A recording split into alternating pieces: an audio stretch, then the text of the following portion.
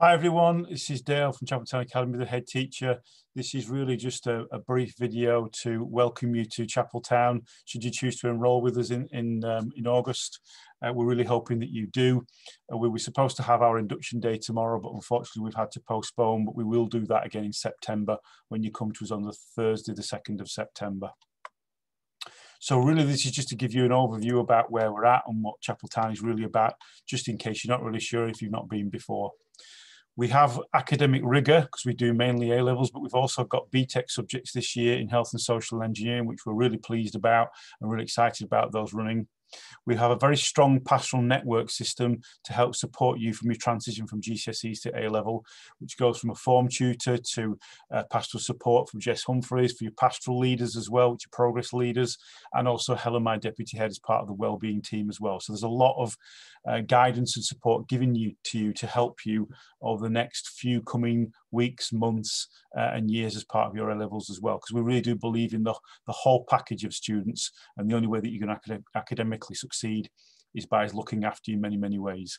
Lots of soft skills coming your way as well, which is done mainly through Doug Neal, who's just preparing for the future lectures, and that is to get you ready for life in general, anything from finance to how you deal with difficult situations in your life as well. And we're really hoping to relaunch our extracurricular activities in September, including trips and even going abroad and having some residentials as well. So all that to come. This is just really to give you an idea about our mission, vision and values, to let you know about the personalisation that we have at Chapeltown Academy. It really is about making sure that you as a student are well looked after to be able to academically succeed in what is really our small family community. We're really all about looking after each other within that community and getting to know each other as soon as possible. And we talk about that an awful lot. And because we're small, less than 250 students, we're able to get to know you really, really quickly and make sure that things are very much personalised towards you as well. Just to remind you about the subjects that we've got running this year, in case you're thinking about changing your mind, because it may well be that you've tried some of them out on the tasters, and as long as they fit into our blocking system, that should be fine. So again, to add, the BTEC engineering is in there with health and social. We've also got in there all the subjects that we've run before. There's lots of them in terms of the humanities, but also the sciences as well. But again, if you're interested in changing some of those, you can do that on enrolment day. And in fact, you can do that in September as well. If you're not really convinced you've picked the right subjects, there is time for you to change. And sometimes people pick 4 just in case they're not sure if they picked the right ones. But there is plenty of opportunities to have a think about that and change if you need to do so.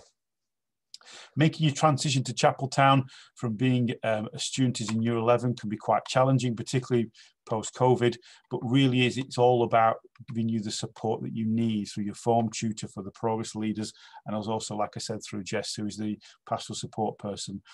But remember that when you come into A-levels and BTECs at level 3, it really is a different kettle of fish compared to what you did at GCSE, and there's an awful lot more of resilience and independent work is going to be needed, and potentially communication with your parents to help you get through the next 2 years.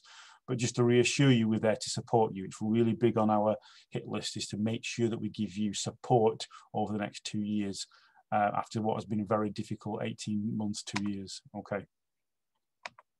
So what do you need to really do? Well, think about the fact that you're going to be doing some academic A-levels or level 3 BTECs, and that you may want to do some prep beforehand over the summer. There are things posted on our website to help you out with those things.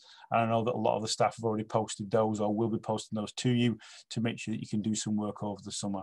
We will do some diagnostic work with you in the first 2 weeks in September to make sure that you're all at the same level before we start doing the AS work, so you just don't go straight into it.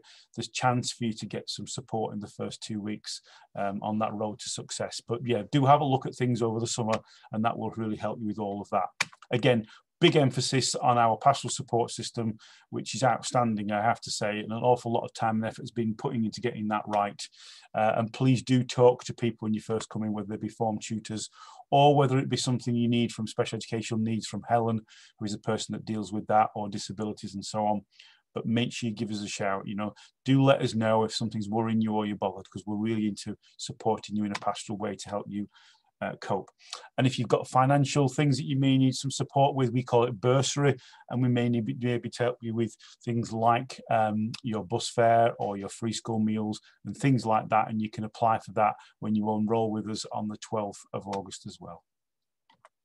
And then the bits that come later on is related to something to do with UCAS and applications that go with UCAS. Some of you may be already familiar with that, but we've got a coordinator who works in that called Doug, and he will help you very early doors from being able to think about applying for UCAS, particularly if you're an early entry person who's thinking about going to do medicine or going for some of the competitive universities programs. He'll start working on that with you very early doors, and also as part of preparing for the future program, he will be working on with that as well. Okay, so there's plenty of things to come in terms of support for UCAS applications and competitive universities as well. So that's really just a flavour of the kind of things that we need to support you with. So lots more things on the website, lots more things to come as part of the replacement online induction day that we're doing for you. GCSE results day, I'm sure you'll be aware, has moved to 12th of August this year. As soon as you get those results, we're then open for enrolment from 9 o'clock up until about 1 p.m.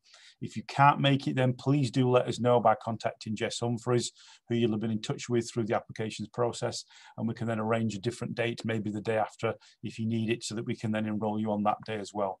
All you really need to bring with you at that point is your results certificate and some form of identification. But do think about that on the results day on the 12th of August, and think about the grades that you need to get in. And if you've not quite met those grades, do come and see us anyway, because we probably can help out and provide you with, if not exactly the same courses, then something very similar, or give you a bit of support that goes towards all of that. And then finally, once you've enrolled, it's then time for you to do a bit of work and have some fun and entertainment over the summer holidays. And Thursday, the 2nd of September, is the first day that we'll then see you for that replacement induction day, followed by the Friday, before getting on with some of the diagnostics on the Monday that comes after all of that. So things for you to think about there. Please do give us a call or email us if you're not really sure about some of these things that we're talking about, and certainly let us know about any support and help you need in a pastoral way, because we'll be able to do that for you. Okay, take care. I hope I really see you soon, and many apologies about not being able to give you tomorrow's experience. Bye for now.